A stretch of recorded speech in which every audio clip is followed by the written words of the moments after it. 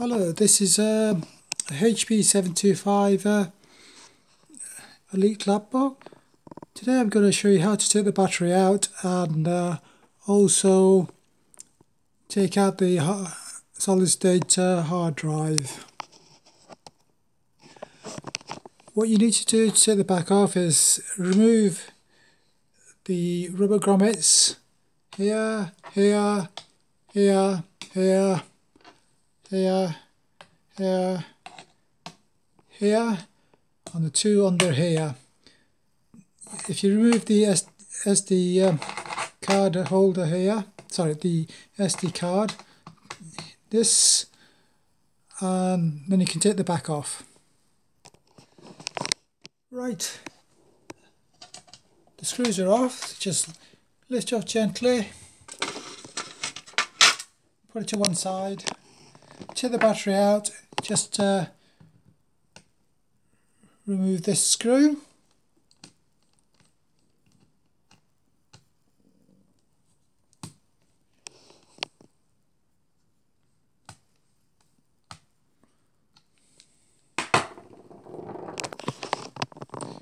Use this tab, lift the battery out, and there you go, and then you can change the battery. This is the solid state hard drive.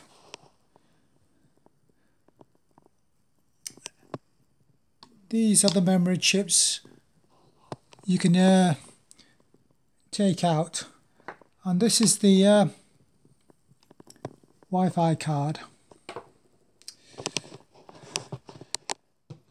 If you have trouble with your laptop not booting, your operating system not working correctly, your laptop's died, take this battery out, this SD solid state memory hard drive, and put it into a USB caddy. I'll show you in a second.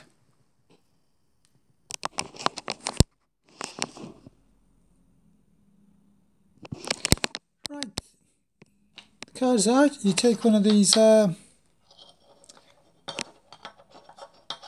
state SSD caddies, and you put him into this holder. There you go, there's the memory card, SD card in this slot. Put it down, put the screw in place, and then slide it into this holder.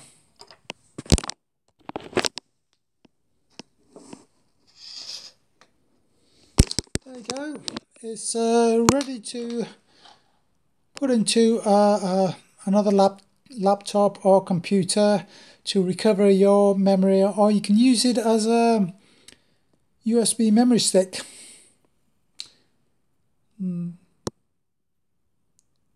Okay. So there you go, for a simple way to take the battery out, and you can reuse the solid state hard drive as a USB memory stick in this caddy. It can be also used to recover any data if your laptop's died.